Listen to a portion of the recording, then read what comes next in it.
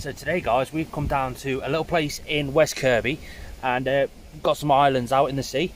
You can walk out to them at low tide, so that's what we've come here to do. Tide's going out, it's very windy, so you might get some wind noise on the camera.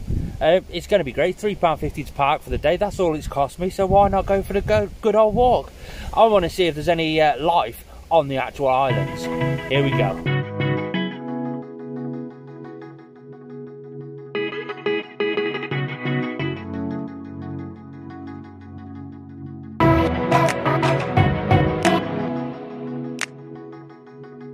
It's a bit windy, so I've got this one on me today. As you see, those two there, that's two of the islands. There's another one over there somewhere. We're going to walk out to them. It's low tide. This is what it looks like.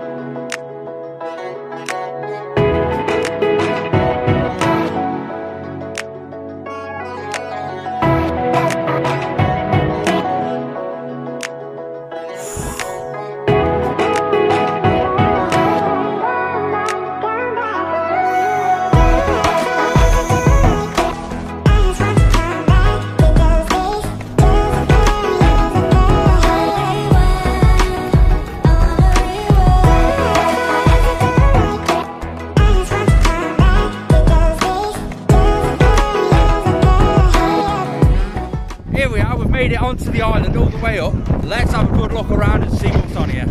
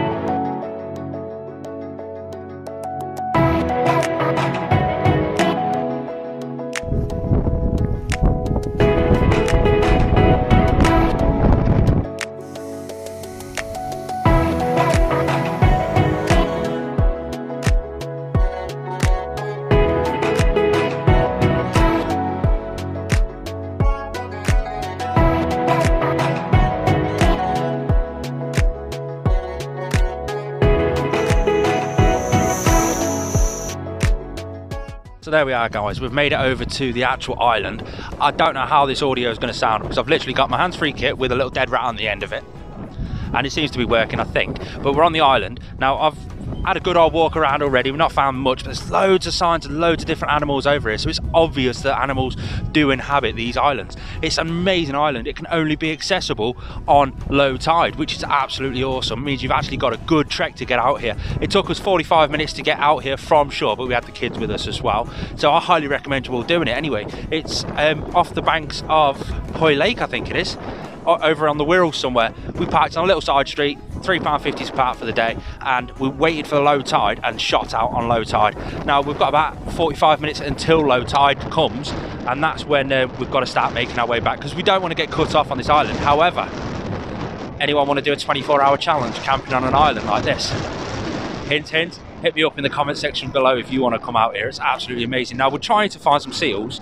I've not found anything yet, but we're still trying to find them. I'm going to run over and speak to the lifeguards because you've got the RNLI, the Lifeguard Association down here, just protecting us, telling us where we've got to get off the island ready for the tide coming back in and all that sort of stuff. We're going to take some photos of some bird life and stuff, but it's absolutely awful to sit here and actually get some footage where I can sit and talk to you. So I'm probably going to montage the rest of it or something like that. But hey, if you've enjoyed it, hit that thumbs up button. If you're new around here, make sure you subscribe. I'm going to be doing a few more little hairpin videos and stuff like that. I came here hoping to find like rabbits and stuff like that on the actual islands, and it's changed slightly to all the rock pools and looking for crabs and seals and bird life and all that sort of stuff. But let's carry on walking. We did find an awful lot of these mussel shells all clammed up together. They were absolutely beautiful, and some of the rock faces, and oh god, it's just absolutely beautiful, this place. There is loads of bird life just sitting around, just drifting in the updrafts. How amazing are they? Oh guys, I found a seal. There's a seal out there. It's really poor quality video. It really is poor quality video. I can't catch it on camera. But mate, I've just seen a wild seal poking its head out. Oh, there it is again, there it is again. Can you see it? Can you see it? Wow, let's keep moving on. Absolutely tons of bird life just flocking around. It was absolutely stunning. So it's dead windy, as you can hear. We've come up to the highest point of the whole place. Check this out, full 360 view.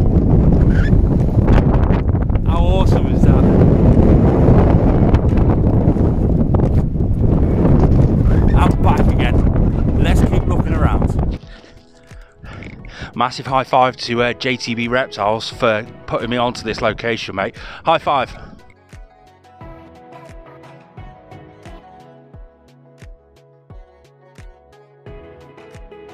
Green flag breakdown cover sign on an abandoned island in the middle of the sea. Random.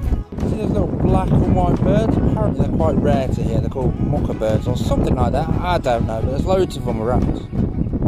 One of the peaks just off the far corner of the island, a full 180-degree view. But we also noticed here the tide's starting to come in. We better move. So guys, I found a massive school of seals. Now I'm going to try to zoom in, but I'm not sure if I'll get it or not. But here we go. I don't know if it'll focus, but on the corner you can see all the black darts. Let's zoom in a bit more. Now let's see if it'll focus. That's about the best I've got on camera. But out there, hundreds and hundreds of seals. How amazing are they? There is absolutely hundreds of seals out there. I wish I could have got better footage of them, but I just can't. It's too windy, the camera's getting blown just a minute amount, and it's shaking, adding vibration. I'll try and get some pictures and put it over the screen now. But apart from that, we're heading back down the hill into the centre to check the tide times and see when the tide is actually going to start coming back in. So we're done on the island. We've got to walk out all the way to that little spot just there. Take about an hour. Thanks for tuning in. Peace. Bye bye island. Remember guys, if you want a 24-hour challenge camping out on the island, hit me up in the comments below.